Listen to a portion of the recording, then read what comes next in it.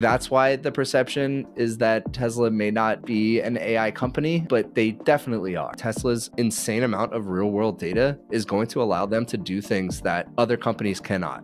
The amount of data that they have, the amount of GPUs that they have, and how he's thinking about it, I would probably bet on Optimus being... There's no bigger topic than AI and robotics AI these days. So let's dive deeper and learn more.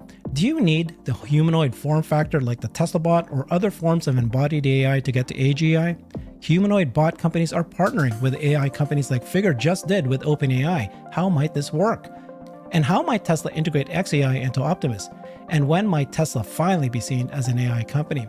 So I invited Matthew Berman, a serial entrepreneur and engineer, to join us today, as he's really set himself up as someone who's been following the AI developments closely.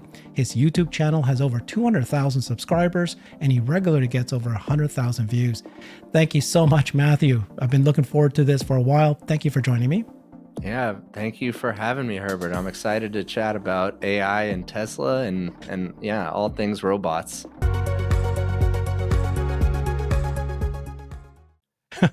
So your channel is an amazing channel. You've just taken off in the last year.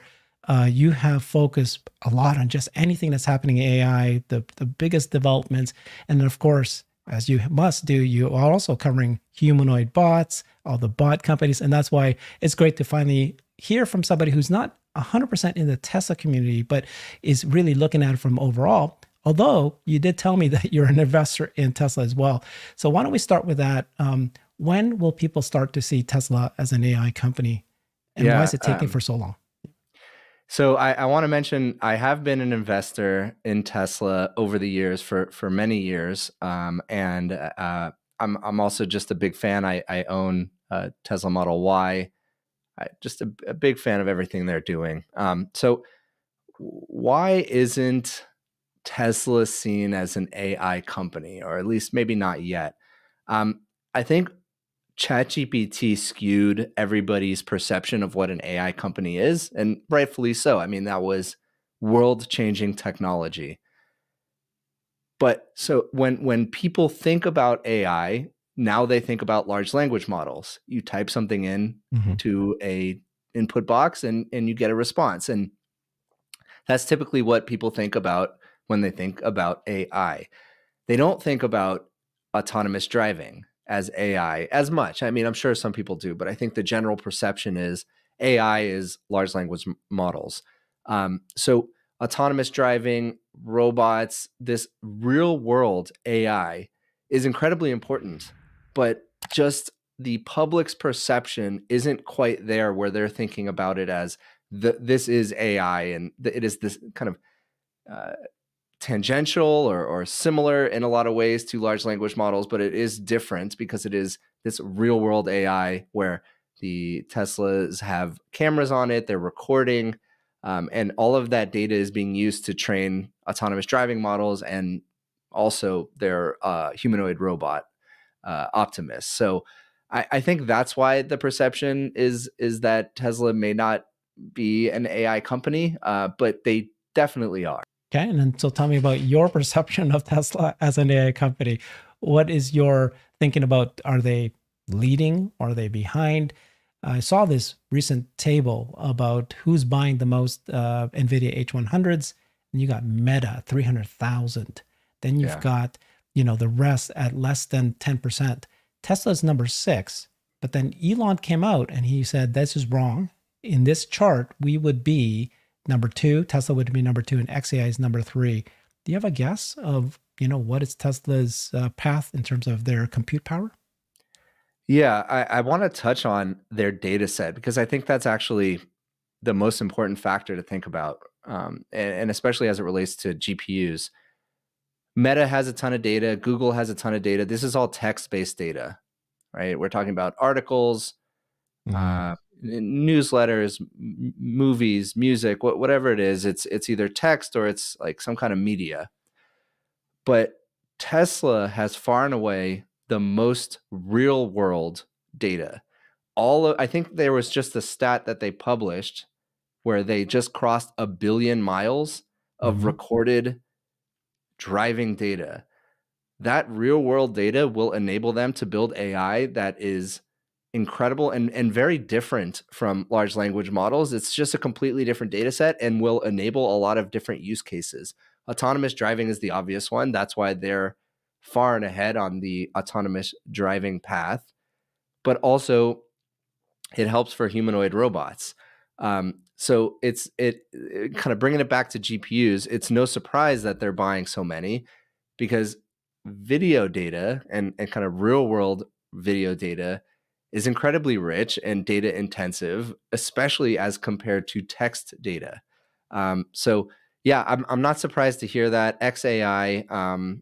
It'll be interesting how they integrate what XAI is doing with large language models, which is much more akin to OpenAI, Mhm. and then what kind of Tesla is doing with their autonomous driving and their humanoid robots. But yeah, they just have a ton of data that no other, for sure, car company has, right? Mercedes, BMW, Ford, they just do not have that type of data.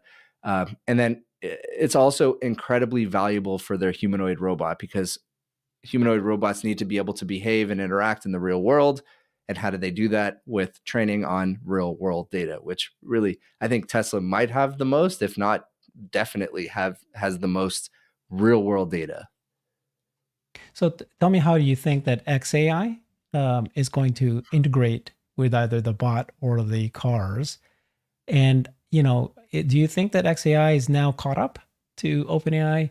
Because there's hints by Elon saying that when they launch the next version of Grok, it's going to be better than ChatGPT 5 or 4 or whatever it is now.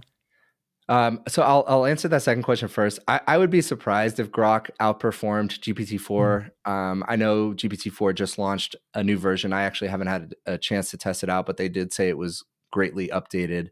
Um, I would be surprised, but they are making incredible progress, especially for the amount of time they've been working on it. I think within Yeah. 3 months, they released their first version. From when they started to actually having a public release, it was just a few months, which is really incredible to think about, because, I think OpenAI took a year and Yeah. hundreds of millions of dollars. So, and that's really a function of the technology, and the commoditization of models in general.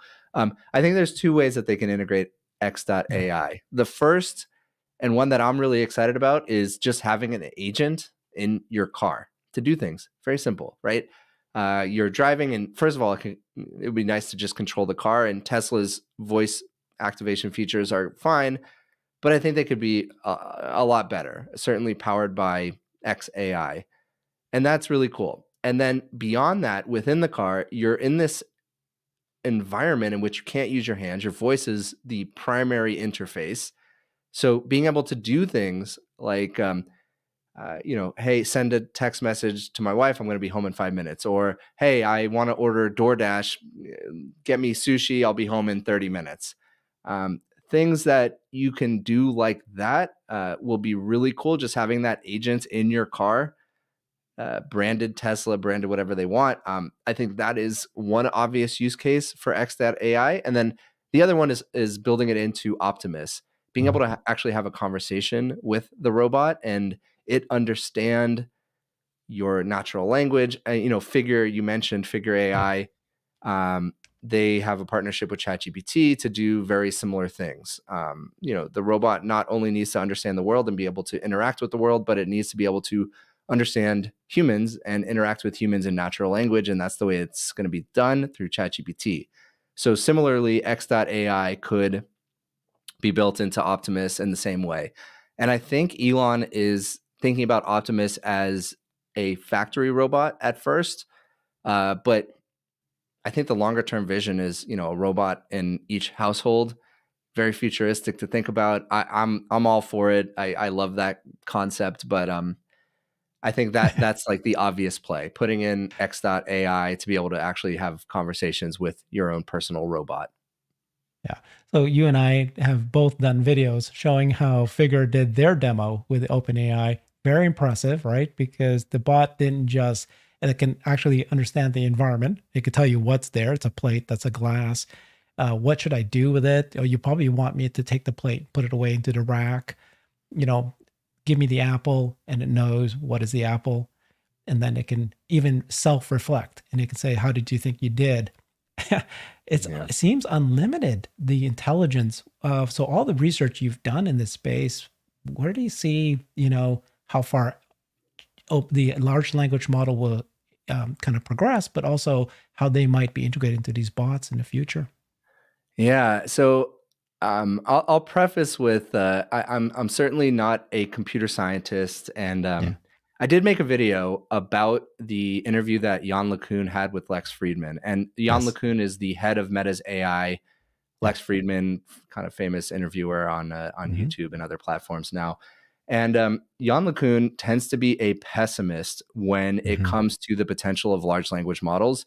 He doesn't Yes. believe that language by itself is enough to construct a world model, meaning, kind of simulation theory. You can't simulate the real world with language alone. You need something else. Now, there's a lot of people who disagree with that and believe that language models with enough scale can essentially model the real world. And you look at Sora, which is OpenAI's Hmm. video generation product, and that's a good example. Sora does an incredible job of simulating real world environments, simulating physics, certainly far from perfect.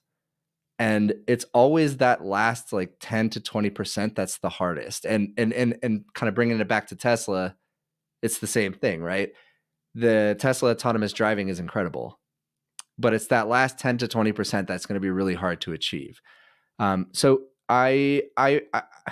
I'm pretty bullish on large language models taking us really far. Hmm. I wouldn't say like I am knowledgeable enough to predict that large language models alone will be able to simulate the world. Jan LeCun, I'll defer to him. On the one side, he doesn't think so, but there are plenty of people, especially a lot of people at OpenAI, the Sora founder being one of them, who do think that language alone and the transformers architecture alone is enough to simulate the world. Yeah. I was speaking to a Google DeepMind top expert. And of course, he was saying, well, videos only, simulation and videos only that you get. It is, I don't know, I can't remember the number, but it's like millions or even bigger. Just unbelievable number of, learning and capturing human emotion, all range of human emotion. And so he was just implying that the large language model in a computer could become conscious because of that. Whereas a lot of people, and I feel like every time I talk to somebody, ask them a question, do you need embodied AI to get the AGI? And I heard in some stats that 50% of scientists think yes, and 50% of scientists you thinks you don't need the embodied part. But more and more I'm hearing that you do. And is that what you're saying too? That simulation can only get you so much about physics, but you need to physically touch something. You need to physically smell something and, be there to actually get that extra bit of, what is that word? Where they're just emergent properties Yeah. and reasoning. I It depends how you define AGI, right? Because I think at least OpenAI's definition of AGI is artificial intelligence that can perform most economically viable tasks better than most humans. I think it's like a Mm, very kind of ambiguous definition, but I feel like we're almost there. If you're talking about singularity, where we actually have AI that can think and understand it's alive. Um, I think therefore I am, right? yeah. I don't know. I think you probably do need something more than just language alone. Referencing Jan LeCun again, he put out a tweet a couple weeks ago that I thought was really interesting. It's kind of a thought experiment that shows maybe language isn't enough. So it goes something like, imagine you're on at the North Pole, and you walk 200 meters in one direction, you turn left, and you walk continuously forever.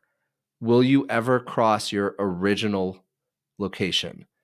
And the point of the thought experiment is, when you think about it, you're not using language to consider it. You're using spatial reasoning. You're kind of picturing what's going on. And so in that scenario, you can't really use language as much to think through that problem. It's just more spatial reasoning. So I don't know. I don't know if large language models will get us there. I think likely we are going to need embodiment for agents for AI to achieve actual singularity. Dr. Jim Fan at NVIDIA is doing some Yeah. really interesting things on that topic, right? Um, they have like the Voyager project, which allows agents to explore Minecraft.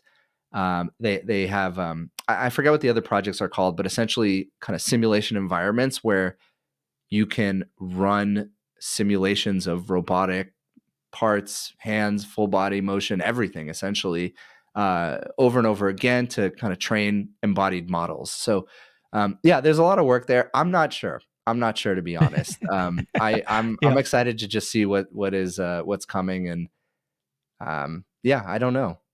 Okay. Well, I mean, so coming back to, you've kind of looked at all these different competitors, companies, okay, whether they are OpenAI or Google, Amazon, Meta, but then you also have all these humanoid bot companies and different bot companies that Figure, Sanctuary just announced a big partnership today with Magna to manufacture the bots.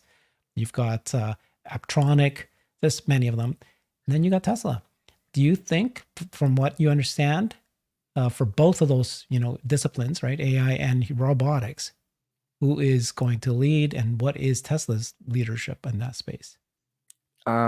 Yeah, Figure looks very impressive. That's probably the one that I'm most familiar with outside of Optimus.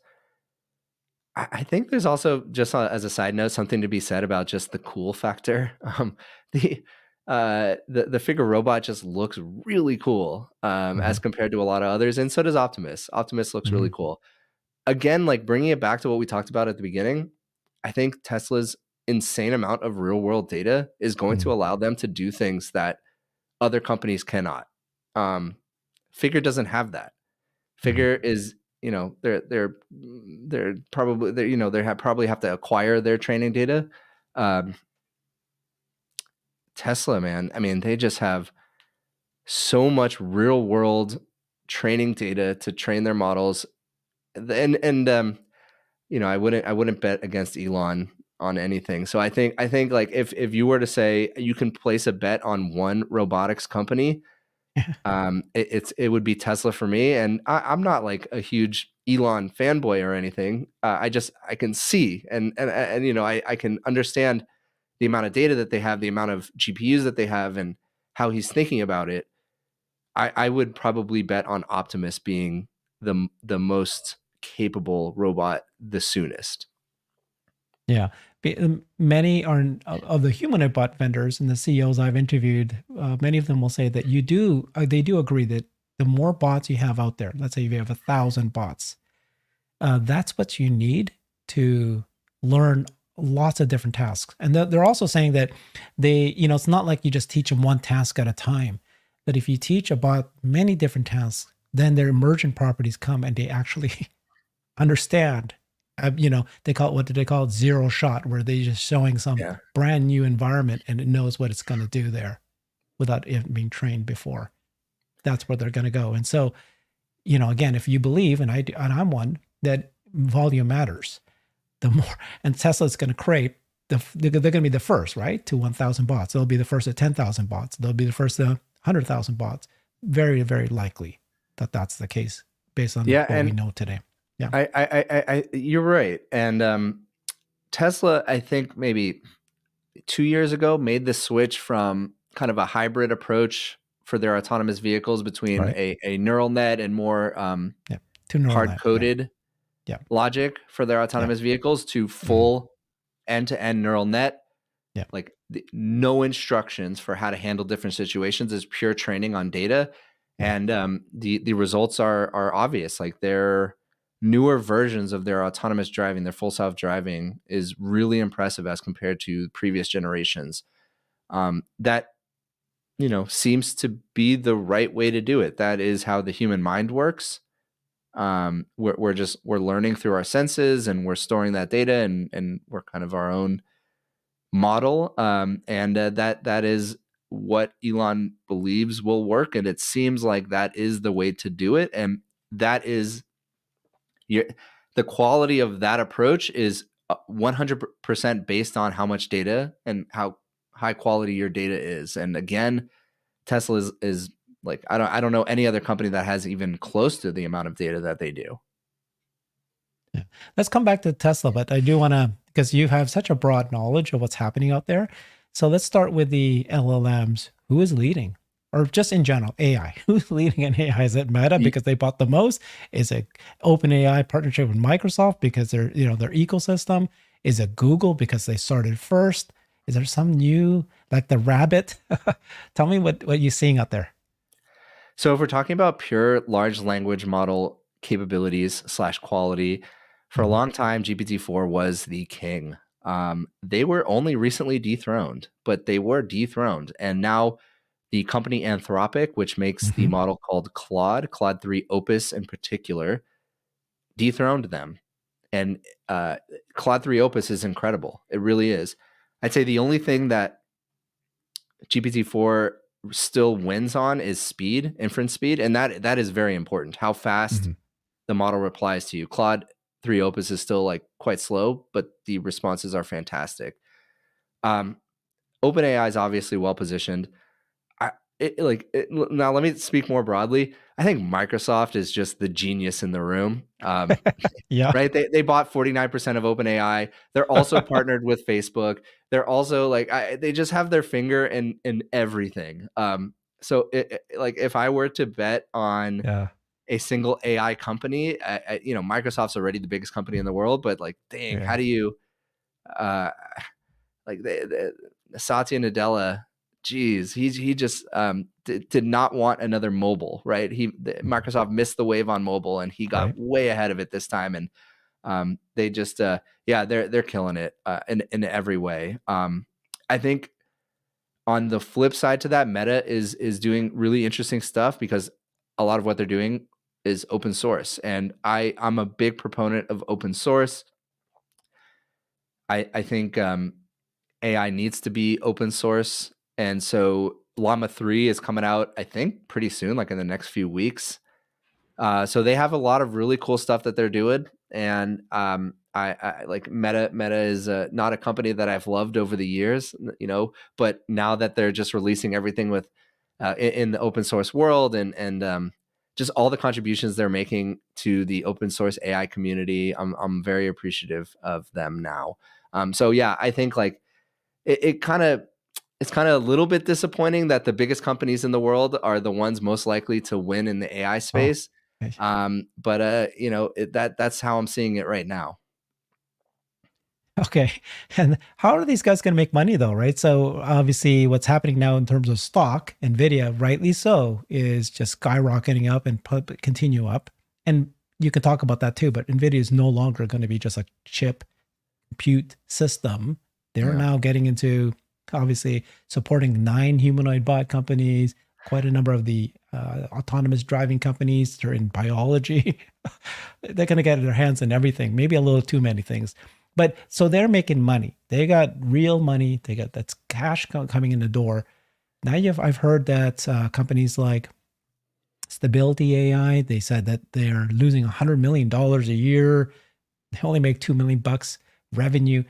Do you think that these companies that are such a hype darlings right now, but they're not making money?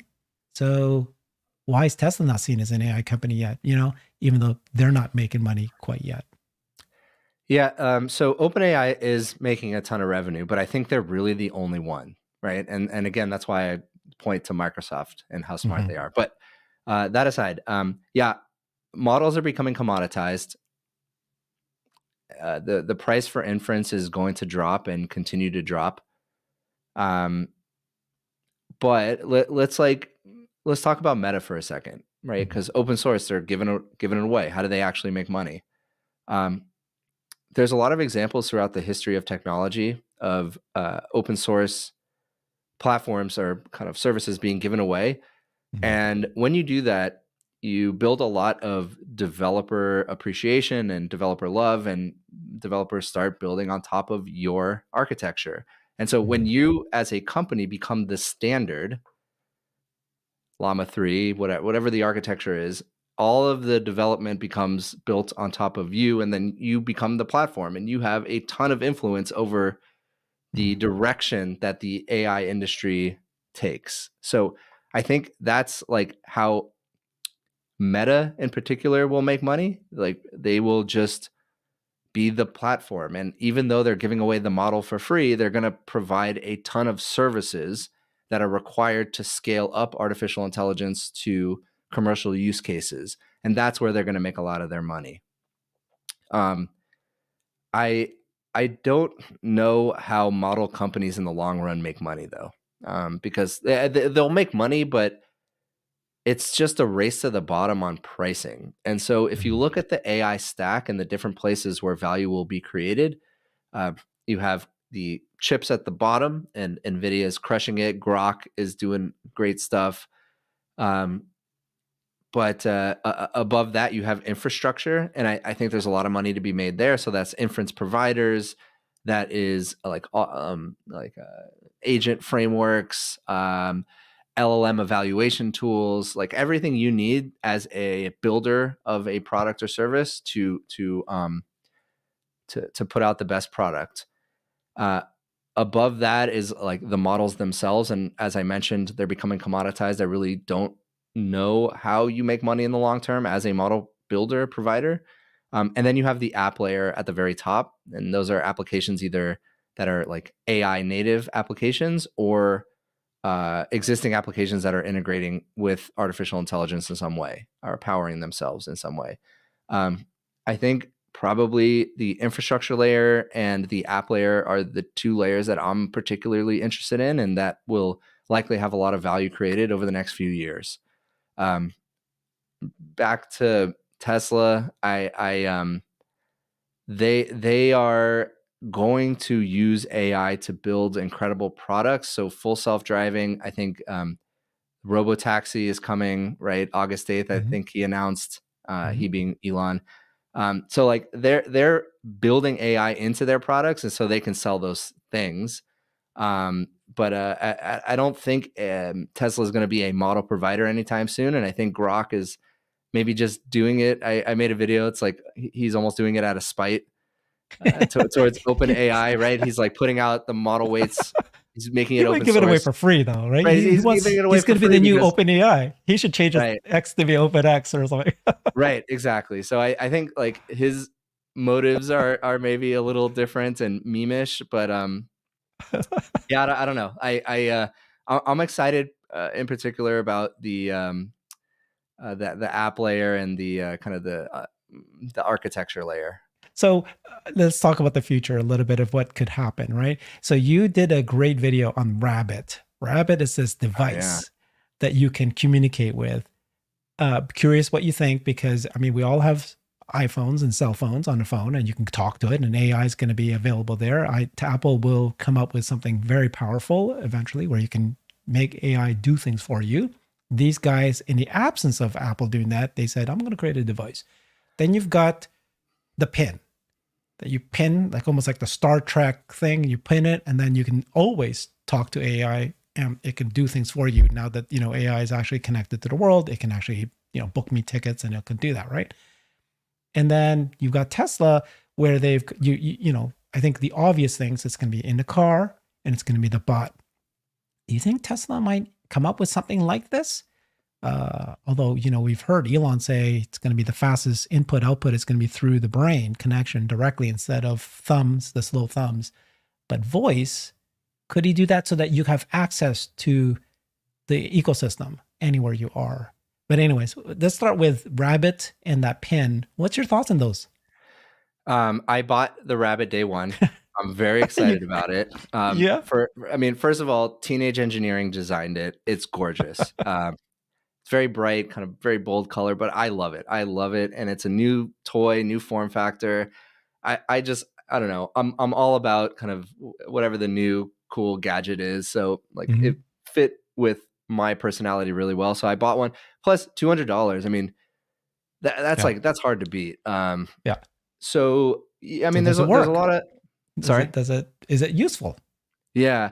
So we'll see. I should be getting mine in like the next couple of weeks, and I'm definitely going to Okay. make a lot of reviews about it. Okay. It looks like it'll be useful. I think the form factor of the screen kind of falling away over time makes sense to me. Voice as the main interaction method with large language models makes a lot of sense to me as well. I've made predictions that in Mhm. 10 years, Mhm. kind of most programmers will not be needed anymore. And I'll tell you why this is relevant to what we're talking about. When you're using natural language to speak to artificial intelligence and the AI, the large language model, is executing your command right then and there or creating your content right then and there, there's no app layer anymore, right? It's essentially just large language models and APIs. So I'm very bullish on that in the long run. And Rabbit, their their take on it is very aligned with that vision. So they have a screen, but it's a very minimalist screen. And the main interaction method is your voice. There's no keyboard, nothing like that. So I'm very excited to get that. And I do believe that that is likely going to be the form factor of the future. Yes, Apple, Google with Android, they will come with AI in their phones. But it's very hard for a large company to make revolutionary changes.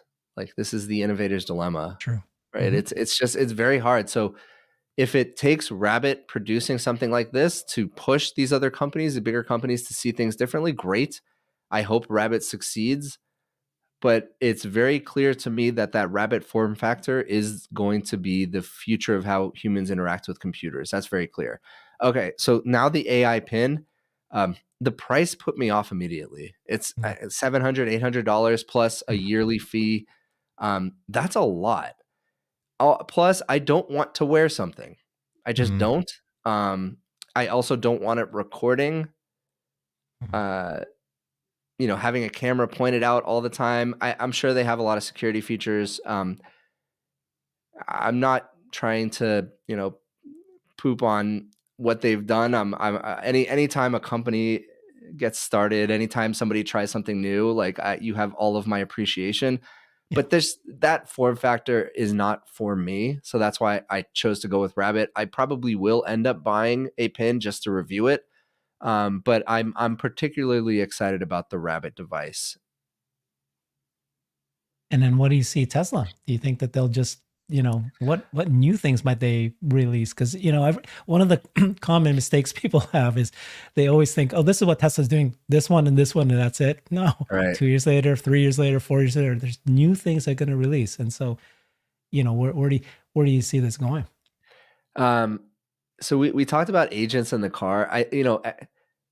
Tesla has devices in the field, the cars, right? They Yeah. already have this. So it is a form factor that humans will be using for a very long time. So I think it integrates kind of the voice, the natural language as the primary interface. It makes a lot of sense just integrating it directly into the car. I don't, like you said, it's very hard to predict if they're going to come out with a separate product that Yeah. is some kind of new computing device. I don't know. I definitely wouldn't put it beyond them, but it doesn't seem like it's going to happen anytime soon. It seems like the much more obvious path would be to build more and more functionality into the computer on wheels. That is, the Tesla vehicles. It's several times, many of the Tesla engineers, a couple times anyways, I've seen, they refer to not only the humanoid form factor, but different bot animals. So I think that they're going to be producing not only the Optimus, one time he joked about an Optimus, but there's going to be different form factors. And then what's your thoughts on like Apple talking about now getting to home robotics? Um, so you know what I mean? Like there's going to be one of the things about Tesla, just getting back to that, tell me if I'm wrong, because the idea was what Tesla has is the ability to use cameras, in this case, cars, to be able to understand the world. He called it baby AGI because these cameras need to, using the end-to-end neural network, knows what a tree is, knows what a fire hydrant is, knows the curb height and knows the context that that's fog. I can drive through it. But you can take that and apply it to anything with a camera. Anything with a camera can become intelligent. And so at that point, you can make anything. Like Tesla could decide to make a camera looking at the swimming pool, or it could do anything. But yeah, is that true or different? Wrong? Yeah, I think so. I think you kind of nailed it earlier. It's really all about embodiment. I hadn't heard that they're thinking about animal form factors. That's cool. Boston Dynamics, right? They have like the robot dog. So I think it makes sense, and it depends on the use case in the real world. But I think like all of that data, as long as we're talking about putting it into some kind of embodied AI, I think it can be applied because it is general real world environment data. It isn't necessarily specific to a car, specific to a humanoid robot. So I think that it can apply as long as you're trying to have some kind of AI in the real world, and it doesn't even need to necessarily have an embodiment. As long as it needs to operate within the bounds of the real world, I think that data will still be very valuable. Are you looking forward to the AI future? What is it? What can you describe to me what you're envisioning? Where are we going to be 5 years from now, and what's that looking like? I am very excited. I tend to be an optimist. I 100% understand the potential risks, the potential misuses, but personally, I'm very excited. I want an AI assistant that knows me, knows what I need. Not only can I ask it and direct it to do things for me, but it is predicting what I need. Kind of the promise of Siri that didn't work out. Yeah. That is what I want. A true AI assistant agent that does what I need it to do, gets ahead of where I need to go. That is something I'm really excited about. Home robots is something I'm also very excited about, although I think we're pretty far off from that now. Still, what do you say that? Why do you say that? Again, like look at full self-driving. It's extremely impressive, but that last 10% is really important, and that last 10% is very difficult. It's like the 80-20 problem, or the 80-20 concept. 80% of the work is that last 20%.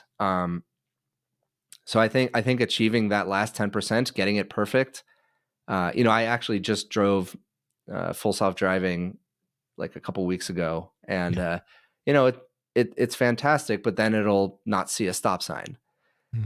So like when you have lives on the line, like it's incredibly important to get it right. And robots at home can go wrong, right? These are very powerful machines that can move quickly, and they have a lot of strength, and it needs to be able to behave within the home safely, especially when you're factoring in if you have kids, if you have pets who don't understand this thing is a robot and it can move and it has a mind of its own. So that's why I don't necessarily think we're really close to that. I think we're probably pretty darn close to having robots in factories, and I know there's a lot of Chinese companies, or a few Chinese companies, that are already deploying massive amounts of robots inside of factories. I know that's what the Optimus robot is going to be, at least the first iteration. But like the home robot, I think we're pretty far away from that. Maybe 10, 15 years. So I agreed with you before. I just interviewed Bernd Bornick, who's the CEO of 1X Robotics. Another awesome robotics company, yeah. So what he told me, just literally a few days ago, I interviewed him. I'll drop that video. By the time this video launches, I think I would have published the one with 1X. He blew my mind because he's totally taken a different approach than everybody else. So you and I think that they're going to start with factories, right? He designed his bot to be, it actually looks childish. It looks like a teddy bear. Yeah. Because it actually doesn't have actuators. It has tendons. And it's so that if you hit it, and it's actually like 60 plus pounds, I'm not kidding. It's not 100 Wow, plus pounds. that's super Like interesting. I didn't know that. I didn't know he that. said, the weight matters because of what you said. It's too Right. dangerous. If it's 100 pounds, it could fall on somebody, but 60 pounds, not going to hurt anybody. So they designed it to be very, very safe. Now, the thing that blew my mind is he said, we are going to go consumer first. We're going to go home first. And what?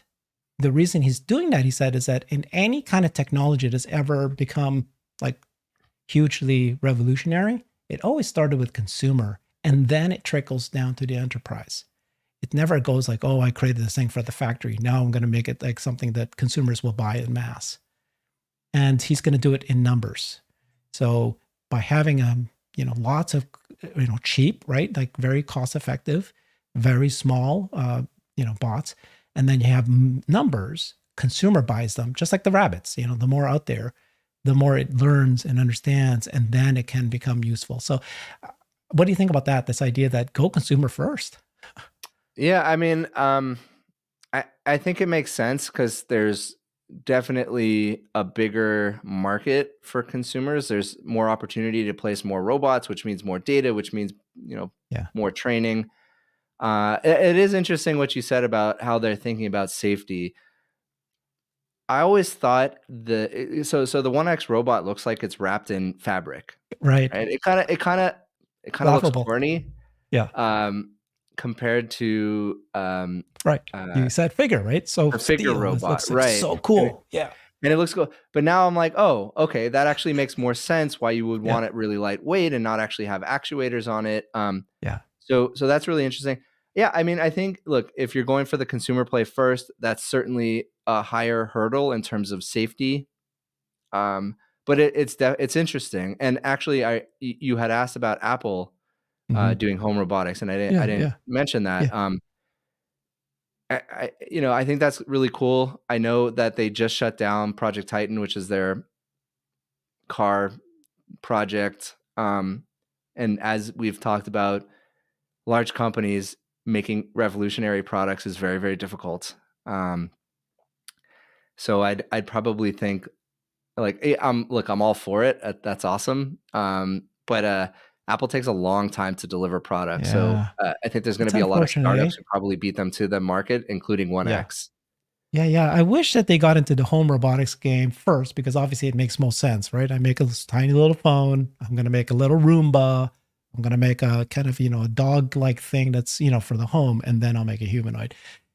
But they didn't go that route. I'm going to make a car. It's like, what? It's like, you already know that it was never going to happen. But I mean, they were thinking, right, that they want access, that humans live in cars, entertainment, travel, and you need to be entertained there. You need to carry your experience on your phone. I mean, anyways, they just think that it's a tremendous opportunity there for entertainment. Well, I mean, I hope they do deliver a really cool home robot product.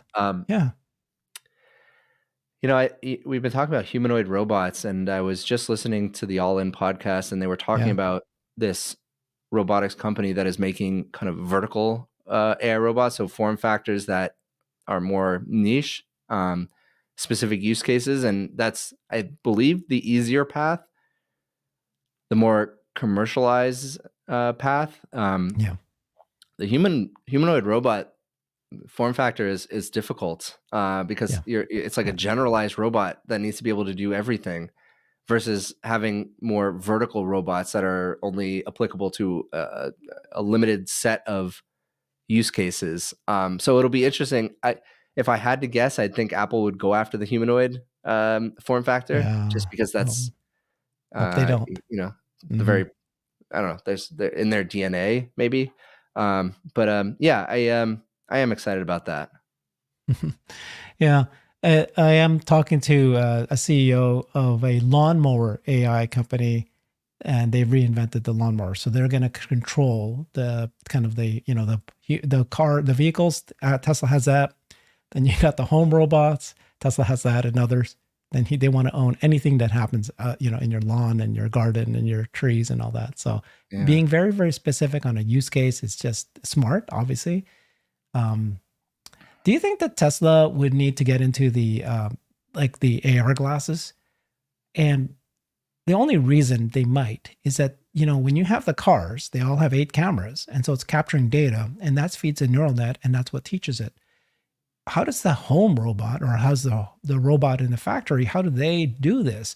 Until they can make millions of them, they don't have access to that video of understanding and, the environment and teaching at the area. So I always thought this years ago, that they would get into AR glasses, get consumers to buy it. And now you got the picture of my fridge. I opened the fridge. I got that's a beer. I grabbed that beer. Now it knows all that. And then the humanoid bot can now learn that too. Do you think that's still necessary, or maybe that's not necessary anymore? I hadn't thought of that. I don't know. I don't necessarily think it's required. I think all of their driving data is probably enough to get the robots to be really proficient at a lot of things, and then you get more robots into the field and you get all that data. I don't know. Do they need another product right I don't now? think they I do. just No. Yeah, I'm I a don't think so. big proponent of focus. Yeah.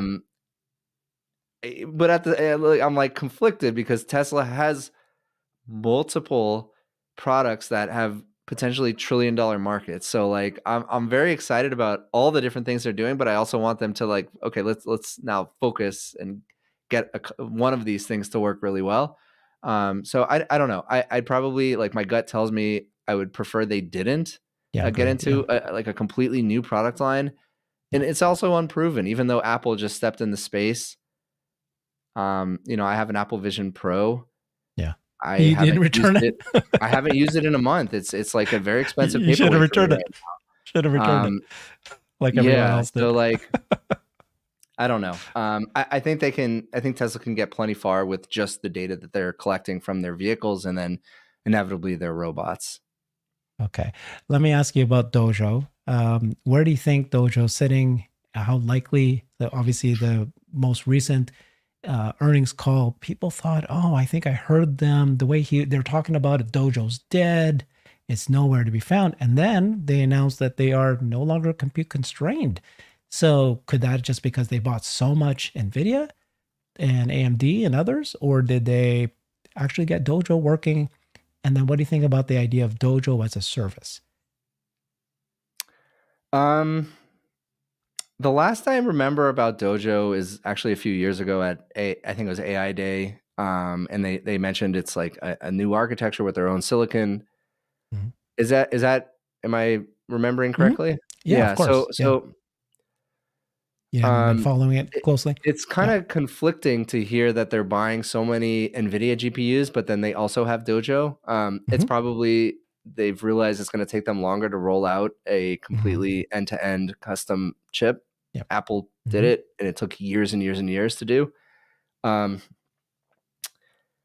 I mean, yeah, I think compute as a service is going to be a thing for a very long time. In fact, um, there's been a few people, a few leaders, I believe Sam Altman, one of them, saying, Mhm. and actually, I just interviewed the Grok, Yeah. GROQ CEO, GRQ. Yeah. right? GRQ, by the way. Not And just they people they here all don't. seem to Yeah. they all seem to be in consensus that compute is going to be the Mhm. currency of the future. Yeah. So all of this investment from different companies, whether we're talking about Meta, OpenAI, kind of looking to raise a ton of money and building their own supercomputer data centers. I think it makes a lot of sense in the long run because if compute is the currency of the future, all of these investments today are going to be very valuable in the future. And Mhm. that makes sense, right? If AI is kind of layered onto every aspect of humanity, and we need compute to run AI, compute will be the currency, right? Dollars will just pay for compute, and the compute will give us the value. What do you think about the $7 trillion thing that Sam Altman said that he needs to raise? That crazy numbers, or is that what it takes? No, I think he just realized compute is the currency of the future. I think he also realized that models are becoming commoditized very, very quickly.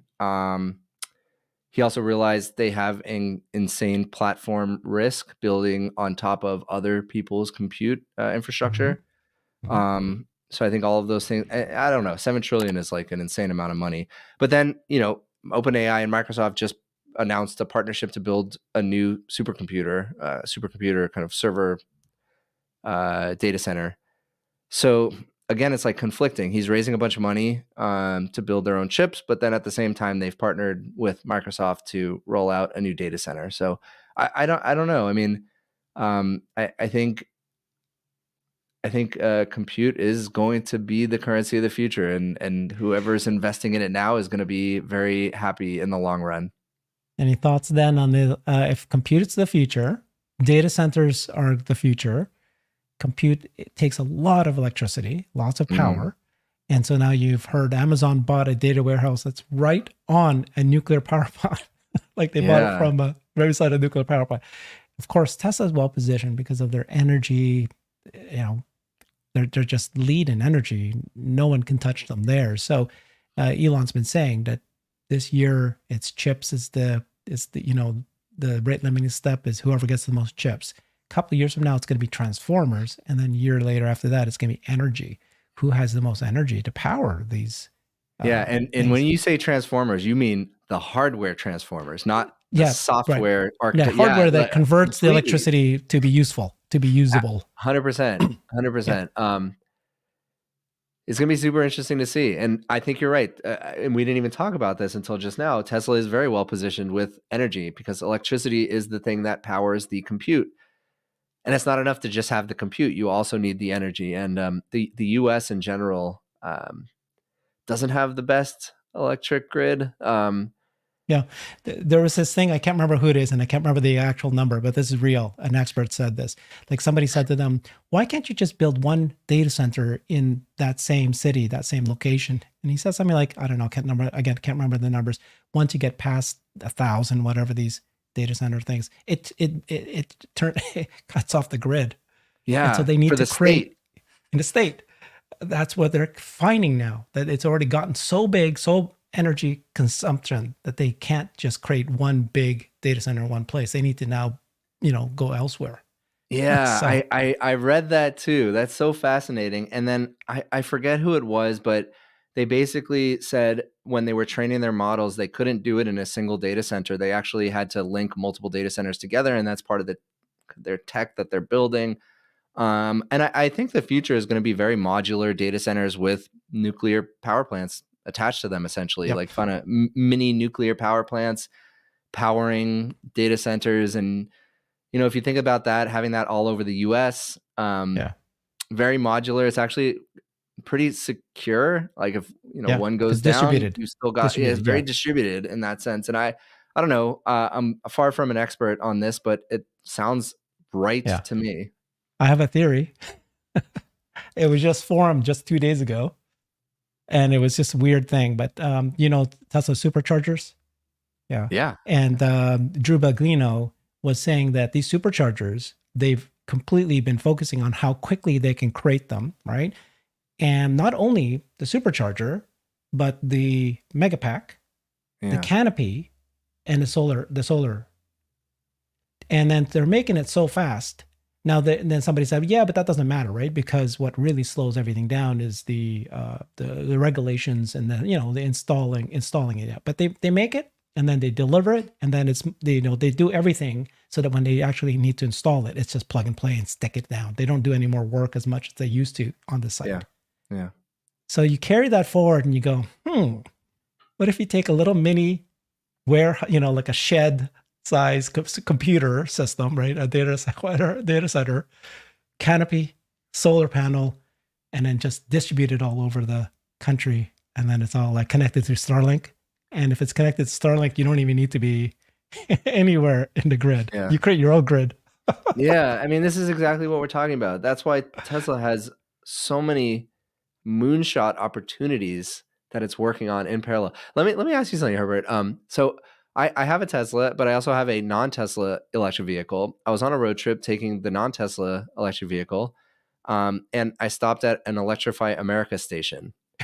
Yeah. And first of all, they're horrible. But that aside, it really made me appreciate the Tesla infrastructure. But okay, that aside, I looked behind the Electrify America stations. It was covered with a wall, but I looked over it, and there was Tesla packs back there. I don't know Yeah, what they mega were, packs. Yep. but Yep. like, is that all it is? It's like Electrify America is just the brand on top of a Tesla hardware. Is I have that what no I idea. saw? I did not know that, but we do know that Tesla superchargers, they have mega pack, areas there so that they any extra, and then they're now converting as many of them to be solar, self-sufficient solar, so it's actually free energy now. Tesla's going to make a Yeah. lot of margin. Yeah. And like if they're selling their hardware to other electric Yeah, yeah. They own providers, it. They own it. I mean, Yeah, that, like, yeah, it was so surprising. I kept looking. I was like, why is there Tesla branded hardware behind the Electrify America station? because they need it, and there's no other options, Yeah, right? I didn't know this that. stuff's hard. It's hard to do. Yeah, and it's just unbelievable. So energy is going to be the, the currency of the future in order to power the compute, Yeah, and absolutely. which then does intelligence. Yeah. So final thoughts on the robots, and just coming back to that again. Like, so you got this AI, you got the XAI. Is there enough today? Like, from your understanding of AI today, it seems like, I guess when everybody started AI or robots, they all thought, oh, hardware is going to be the easy part. And once I solve hardware, it's going to be the AI that's going to take a long time before this thing does useful work. And now the comment by the CEO figure, Brett Adcock, said he's shocked that it's actually the other way around, that the AI is already there, easier to train. Do you think that we're already there to be able to, train these bots to do useful work? Whether it's through teleoperation, whether it's through simulation, whether it's through just the bot watching a video of a human doing it and then be able to replicate it. Are we there? Yeah, I think ChatGPT, large language models, the transformers architecture, I think that they really opened up a lot of possibilities. I think a lot of people saw what is possible now, and with enough scale, large language models can achieve a lot, as we've spoken about. Um, we probably are almost there. We probably are almost there on the AI side. But again, like the whole like 80/20 thing. Yeah, you don't know that bit. Like I don't see the current architectures being able to achieve 100%, whatever you want to call it, accuracy, quality. There needs to be something else, either a complete architecture change or some kind of additional piece of the architecture that hasn't been realized yet. But just being able to use tools like what NVIDIA's team is doing, what now that Figure is partnered with ChatGPT, OpenAI, I think that like a lot can be accomplished right now. I don't think we're quite at like this is a commercial product yet, but it feels like we're pretty close. Humanoid robot at home, that I still think we're pretty far off on, but like demo wise, being able to accomplish some pretty amazing things, as we've seen with Optimus, as we've seen with Yeah. Figure. Yeah. They're doing it, so it's impressive. We're here. Okay, and then back to LLM. So the progress there has been so fast. You can now talk to it, and it gives you pretty good darn answers. Then all of a sudden they drop Sora. It's another example where you can just use, just statements and I'll create a video. Initially it was like a few seconds. Now it's like even longer. And eventually you can create a whole movie out of just, right? They'll just generate a world for you the way you like it. What's next? What comes after that? What are you looking forward to? So Sora is incredible. I want to use it. I think it's still like what I think that's probably what I'm most excited about. I love video games, so the idea that I can describe a video game Yeah. and it be created in real time for me, and not only the game be created statically, but actually dynamically as I'm playing it, that's very exciting to me. That's one thing that I'm really really looking forward to. I think that there in the fairly near future is going to be content delivered to an audience of one, and that whole concept I'm very excited about. Whether you're talking about TV, Yeah. movies, video games, Wow. Yeah. podcasts. It's Yeah. just generated dynamically in the moment for an audience of one. So I can describe the TV show that I want to see. I want to see another season of The Wire. Wow. That's just, it's so cool. Yeah, it's so cool to think That's about. great. And Yeah. Yeah. just I think that's maybe one of the things I'm most excited about. That is Yeah, interesting. If I love the Jetsons, I'll say, they don't make it anymore, of course, or the Flintstones. Create me an episode about the Flintstones, but yeah, make it about, today's world or something like that. Yet the Flintstones, but about the current society, something like that. And they'll do it, right? Because yeah, they'll know the style. yeah. And we're not far off from that, Herbert. There Wow. was a project called The Simulation, which basically had a model trained on South Park. And Right? I made a video about it. You can describe an episode of South Park and it will create it end to end. What? The Yeah. dialogue, the actual voice acting, the animations, the Yeah. script, The everything. style of jokes that they make. Yeah. It'll just in Yeah. the style And that they look, done. like Yeah. AI getting comedy right is like, I haven't seen it, but this was impressive nonetheless. So I think we're not far Yeah. from content for an audience of one. That is brilliant. Okay, I didn't think of that. And back to, when I said that in robotics, the hard part turned out to be the opposite of what you thought, right? The AI, everybody thought it was going to be. Same comment, right, was made about AI, where it wasn't Sam Altman who said that you thought that creativity would be the last thing that Yeah. AI would be able to do. But in fact, what we saw was creativity was first. Hey, ChatGPT, create me a poem, create me a song, draw me a painting. That was solved before, the other things, intelligence and others. So that's like, shocking how what we thought was going to happen is complete the opposite. So, Yeah, that's a great example. For years, people thought automation and AI yeah, was obviously going to take over blue collar jobs first. right. Easy, right? Yes.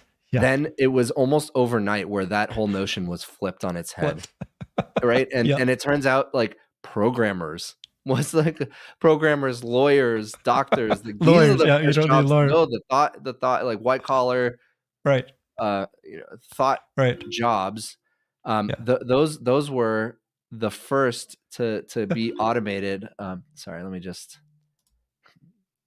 Yeah. I just want to do that. Yeah, So, those were the first to be automated, which was extremely surprising. But now we're in this environment where it turns out being able to work with your hands is actually incredibly valuable and probably has a lot of longevity to it.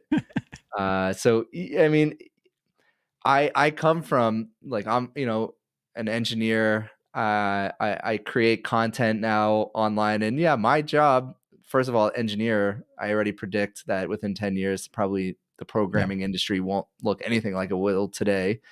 But also just content creation. I that'll make be gone. YouTube videos. I don't like probably Yeah. within the next 10 years, my job is going to look vastly different if Well, it's didn't you relevant at already all. do a video where you had an AI do your talking for you and nobody noticed? Yeah, a few weeks ago I was sick. I lost my voice and I wanted to put out a video. So I used 11 Labs. I uploaded Yep. 30 seconds of one of my videos, I cloned my heard it. voice, and put it out. I did It's pretty good. explicitly say at the beginning of the You video did. that like, hey, this is AI. I didn't No I didn't one believe you. cared. I No didn't one believe you. cared. No, I didn't Yeah. believe you. When you said So that, it's like I thought you were joking because I thought it's so good. It had your so we'll be gone. This will be and done. I wanna put together this pipeline of automation where I can maybe have a second channel and just Yeah. things that don't warrant an entire video on my main channel. Maybe I'll just type in a prompt like here's an article I want to make a Yeah. video about, and it'll Yeah. generate the script and generate my voice and generate the B-roll for it. And Yeah. I think that's really cool. It's a little scary because like I'm investing a lot of time in building up a YouTube channel now, and there's a strong chance that that's going to be made irrelevant pretty soon as well. I'll meet you at the beach when we have nothing to do. All right, deal. Yeah, All deal. right.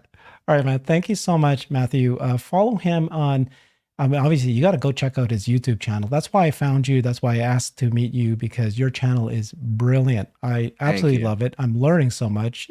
You really have collected your knowledge and explained it to people well. His X handle is Matthew Berman, and of course, his YouTube channel. Thank you very much, Matthew. Talk to you Thank you, soon. Herbert. It's been a pleasure. Thank you. Bye-bye. I've created a website that is the most comprehensive resource for the Tesla investor. Please check it out. Simply go to my website at herbertong.com.